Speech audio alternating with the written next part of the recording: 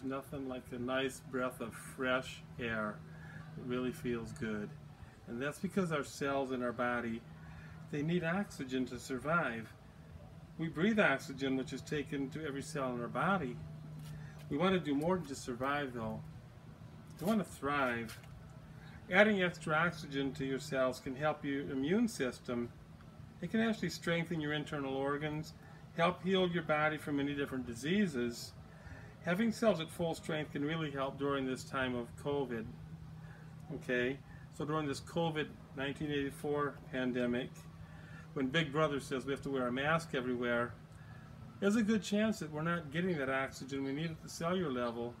But the masks right now, well, they're not an option. So we can help replenish that oxygen by drinking some oxygen into our body. And I'm going to show you how to do that right now. Okay? You'll use a liquid solution of sodium chloride. Now you might be thinking, sodium chloride, isn't that just table salt? Yeah, you're thinking of sodium chloride. Chemical formula, NaCl. But I'm not talking about sodium chloride. I'm talking about sodium chlorite. Ends with a TE, not a DE, okay? The chemical formula for sodium chlorite is NaClO2. These are salt molecules with an oxygen molecule, that's the O2, attached to each of them. The key is to get that O2, the oxygen molecule, into the water you drink. I will demonstrate how this can be done in this video. But first, let's look at the materials you'll need to get started. You'll need to order a little bottle of sodium chlorite, and you'll need to have an acid, which is an activator. And the acid can either be hydrochloric acid or it can be citric acid. Now in this demonstration I'll use citric acid. Okay? And here's a little picture showing you how you can order this on Amazon. These are called, from the company called Oneness Drops, 2-part liquid classic it's called, and it's $50. And I'll just say this, there's several of these available. They look the same little brand by different companies that sell them, and they range from $45 to about $60. And every one of them has little 2-ounce bottles they sell. But I was going through and I looked at this one, I was like, wait a minute, these are 4-ounce bottles. So for $50 you get a 4-ounce bottle of each rather than the 2-ounce bottle of each. Was really a good deal, so this is the one you should take. Okay. So you also will need distilled water. You can buy a gallon of this, okay, anywhere. You'll need a measuring cup, which is marked off in milliliters. I have a 1,000 milliliter measuring cup, and I'm going to use it to measure off 500 milliliters. A little 5 milliliter syringe, and a large container that holds 1,000 milliliters and has a lid that seals, and it should not have a metal, it has to be plastic. And you'll also need a small container. Now the small container should fit inside of a large container, and it should fit inside in such a way that the contents in the small one will not mix with the water that's poured into the large one, because your 500 milliliters of water is going into the larger container. And then the citric acid and the sodium chloride mixture will go in the bottom of the little container, which will sit inside. And you can't have that tipping or spilling or splashing over, so the water can't splash into the mixture and the mixture can't splash into the water, okay? And you'll see more about this as I demonstrate. So are you ready? Let's go ahead and look at the demonstration. Okay, so you will need the jar with a lid that can seal, okay, clamp down and seal closed. This holds 1,000 milliliters. And a little jar that will fit inside, okay? Now when you put this jar inside, you will have maybe up to about here, there will be some chemical mixture, okay? And inside of this jar that holds 1,000 milliliters, we're going to fill it up with 500 milliliters of water, of distilled water. And it's important that the jar that goes inside, notice that it won't tip very far, okay? Because what's in the bottom of here cannot splash into the water, and the water cannot splash into here. The two cannot mix during this process. Okay, that's very important. And so what we'll do is put 500 milliliters of distilled water. So here we have distilled water. We'll put 500 milliliters into the 1,000 milliliter container.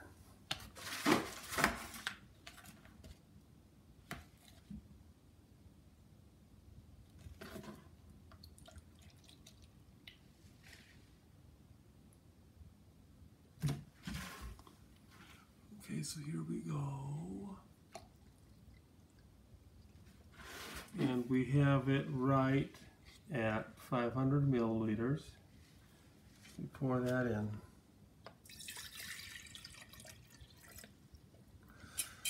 And now we have the citric acid and the sodium chloride. We're going to put 10 milliliters of each into this, okay? And I have a little syringe that is a 5 milliliter syringe, so of course I'm going to have to fill it twice, okay? Now one of the problems I end up with is that the syringe is not going to go into here, okay? So to make this work, I have to take the little part out, okay? And then holding my finger over the bottom of this, make sure you can see this in the camera here, holding my finger over the bottom so it doesn't come out, I'm going to pour in 5 milliliters right in there, and then 5 more.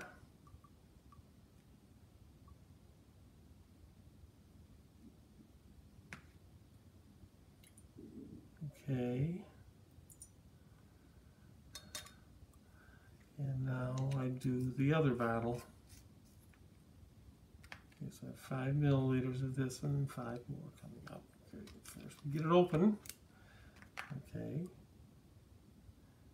Again, I do 5 milliliters.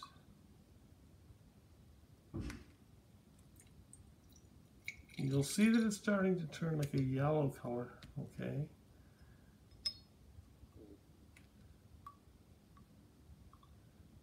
As it mixes, and 5 more. You can notice how it's turned yellow. It goes right into here. Now see, it'll tilt, but the water doesn't come over the top, okay? And it doesn't come out because these two cannot mix, okay? And what I'll do with this is I'm going to take it to a cupboard and put it into the cupboard. And just close the door, the dark cupboard, and leave it for 12 hours, okay? And after that 12 hours, I'll take it out of the cupboard and put it in the refrigerator for about an hour to get it cool. Because when we open it up to do the next stage, we don't want the oxygen to come out from the water. And if it's cold, it releases a lot less oxygen, okay? So it's going to the cupboard, and I'll just take a picture of that in just a moment. Okay, so back to the cupboard we go for probably a little more than 12 hours this time.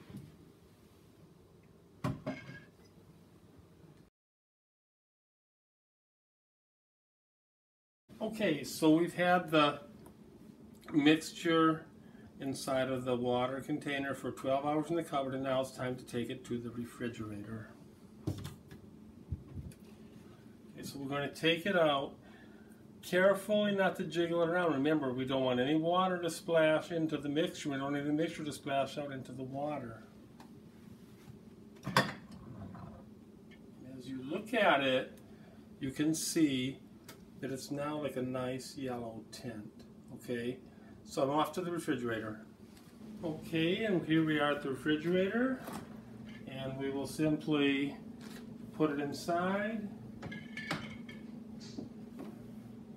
And now wait about 1 hour, and then we were going to do the whole process again, make another mixture and put it in the little container inside, let it sit 12 hours, another hour in the refrigerator, as the water absorbs even more oxygen. So we will be back with you in about an hour. Okay, now a little more than an hour has gone by, so it's time to take this out of the refrigerator and go on to the next 12-hour cycle.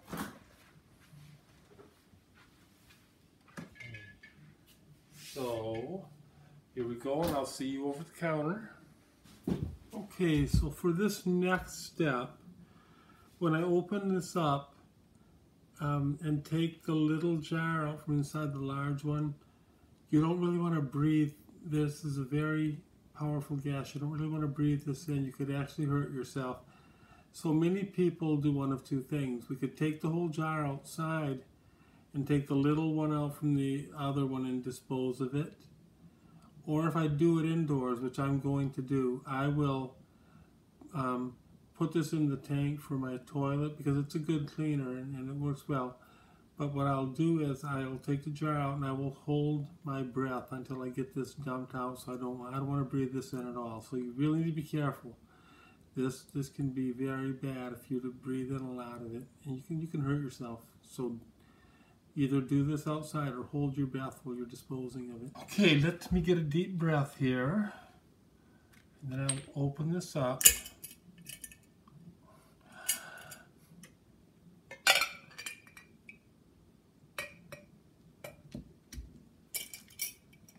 Close it.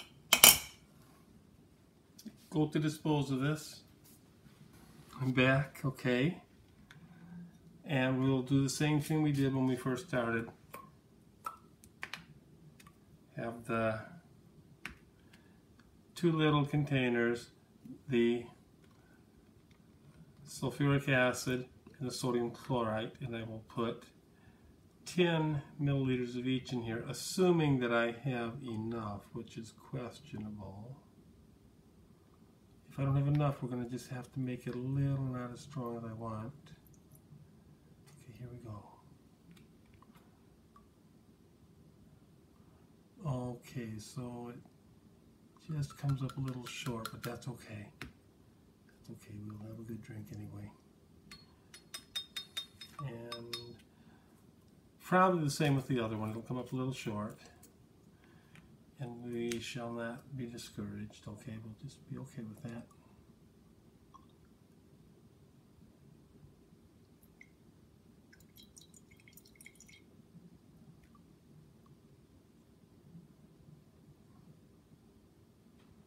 Oh, okay. All right, that's going to be okay. Don't worry. It's not quite 10 milliliters, but it'll be good. Okay, so this is going back into the jar where we can have some more oxygen absorbed into the water, and it's going into the cupboard now. And I think that because it came out just a little tiny bit short of the 10 milliliters of each, I'm going to leave it in the cupboard maybe a little bit more than 12 hours so it can absorb a little, and it should be fine. I think we're still going to have a real good mixture here. So into the cupboard we're going with it. Okay, so back to the cupboard we go for probably a little more than 12 hours this time. And you see that it's very dark. The little pot that's inside the little bottle, it's very dark right now, as it was last time. And by the time we took it out, it was very light, because a lot of what is in here, the oxygen is being absorbed out as a gas, and the water is absorbing it in as a gas. You don't want the liquid to ever get mixed directly into there. This is very powerful, very strong, and you can hurt yourself if you do this wrong. So never have a container that might tip a little too much, or that might be a little too low so the water could splash over, go back and forth. That would be not good. Okay, so here we go. 12 hours. It'll be in there all night as I sleep, and in the morning I will finish off this little project. Okay. Okay, so once again it's time to take the mixture, we have the water out from the cupboard.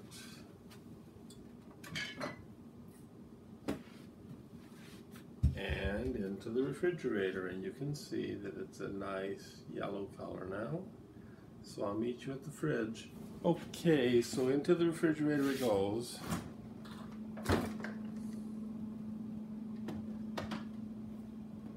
And there it will stay for maybe an hour or so until it's cold, and then we will finish this process off.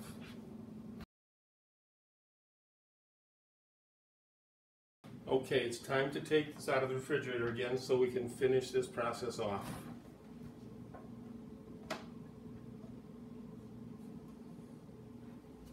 Okay, so it's time to open this and dispose of the chemicals in the smaller container. And once again, I remind you, either do this outside in open air, or else make sure that you hold your breath as you dispose of it.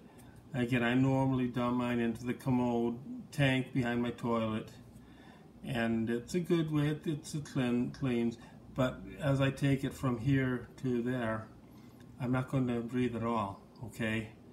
So I shall be back in just a moment. I'm not going to be able to talk for a couple of minutes.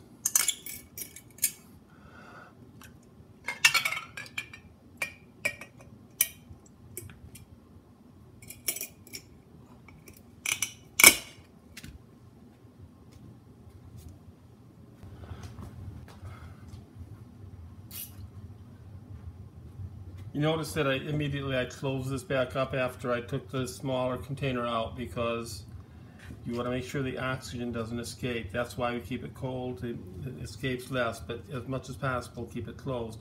I have two glass bottles here. Tinted glass, first of all, green tint or brown tint normally you can find. And plastic tops. Do not use a metal top. It will destroy this whole process. Okay, now I'll use a funnel. Okay. I take the lids off of both of them, and I'm going to pour this in here, and then I will store this in the refrigerator. Okay, here we go.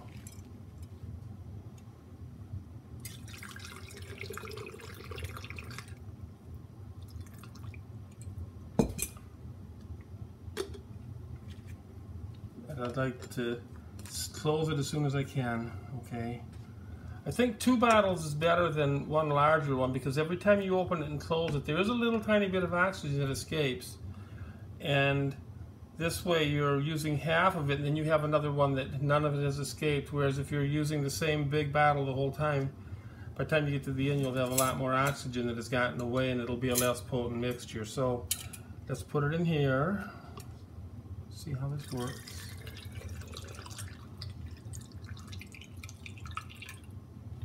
See, I may need to put a little more in the other one. That's not what I wanted to do, but I think it's necessary.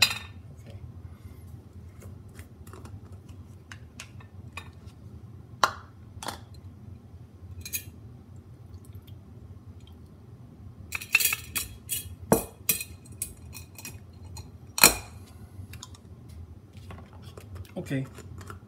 So I'm going to go off and put these in the refrigerator. Okay, so how do you use this mixture you've put together now on a day-to-day basis? And what we do is we will add it to the water that we drink, okay? So I have a bottle, 2 of them actually, that I've measured out 500 milliliters, a half liter of water. And what I'm going to do is put 5 milliliters of the mixture into each bottle, okay? If you want, you can just take a typical bottle of water like you buy in the store. This one actually is a 500 milliliter bottle. Some of them say 16 ounces, which leaves you just a little tiny bit under 500 milliliters, but it's close enough. You can do that. I keep these in the refrigerator ahead of time, so I get the water cold, because the whole key to making this work is always keep it cold. The mixture's kept in the refrigerator, okay? Because if it's warm and you open it, a lot of the oxygen will get released into the air, and then it won't be there for you to consume and for your cells to take advantage of. So you keep it cold, okay? And the process we use is this. We take the bottle of water, and we add 5 milliliters to this bottle of water, and then drink it slowly, taking about 3 sips every 15 minutes or so, okay? And at that pace, you'll probably finish it in 3.5 to 4 hours, okay? So let's go ahead and make the solution first, and I'll tell you more about this. Okay, we're going to I put the bottle into a little solid like beer mug here so it doesn't tip, okay, because it could tip. I'm making 2, okay, 2 bottles. By the way, you're going to do this twice a day, okay, so when you finish one, you're going to do another bottle. So you're using 5 milliliters and 5, so that's basically 10 milliliters a day. And remember, we made 500 milliliters of the solution. So 500 milliliters at 10 milliliters a day. This will last you 50 days if it's one person. Now this is my wife and I, okay, so we're using a total of 20 milliliters a day. So for us, because there's 2 of us, instead of 50 days, we will finish it up in 25, okay? So let's do a little mixture, and then we'll talk about some more things that we have to consider. Okay, I opened both bottles.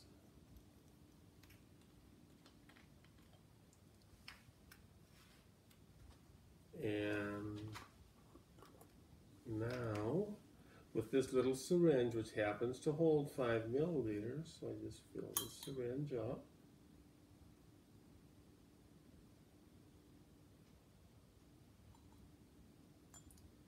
Okay, and then put it in, little splash, and then I close it up, okay? Close it up as fast as I can.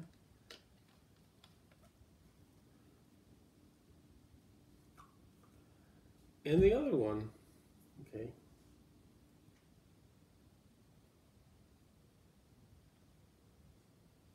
And I forgot I wanted to put it in here. That probably is not like that important, but just being precautious. Okay, so we have them ready, okay. And then I cover this up. And then just a couple minutes, these are going right back into the refrigerator, okay? So here's what we do, okay? When you drink this water, taking your sips slowly, finishing it over time, you don't even start until after an hour's gone by after your meal. Okay, so if you get up and have breakfast, you're kind of watching the clock, you say, okay, I'm finished with my breakfast at 9 in the morning, I can start my water at 10. Okay, and at whatever point you want to eat, you stop the water and wait an hour before that meal. Okay, when you finish that meal, you wait another hour before you continue. And it really works well because with the bottles, because what we do is have our breakfast, wait an hour, and start the bottle. Okay, when we finish the bottle, we say, okay, now we're going to have a meal before we start our next bottle. Because what that allows me to do is refill the bottles with water and let them be getting cold as we're going through our time of eating our meal. Okay, so we wait an hour, and during that hour, the meal prep is done. Get the meal ready and everything. Have a nice meal. Meal ends, you look at the clock, okay, and let's wait an hour and we can start the water again. And then again, you do the whole second bottle the whole same way. You add your 5 milliliters to this bottle and you do the second bottle, okay? From some of the research that I've heard about and been told by people who know more about this than I do, if you take anything that's a strong antioxidant, you should wait 4 hours before starting the drink. The strong antioxidant will negate the effects of this. It'll basically, they'll like kind of cancel each other out. So the antioxidant won't be as good, nor will the oxygen water.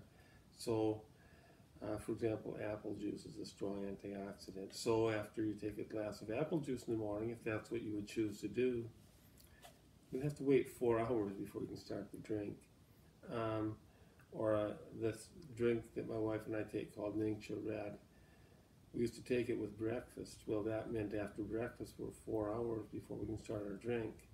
And we would be eating our second meal of the day fairly late in the day, and then going into the 1 in the morning and stuff, trying to finish the second bottle, and then still kind of hungry, hadn't had our third meal. It got kind of crazy. So now what we do is before 6 in the morning we drink our Ningxia Red. If we're going to have breakfast at 9 or whatever, it doesn't matter. We get up early just to take the Ningxia Red.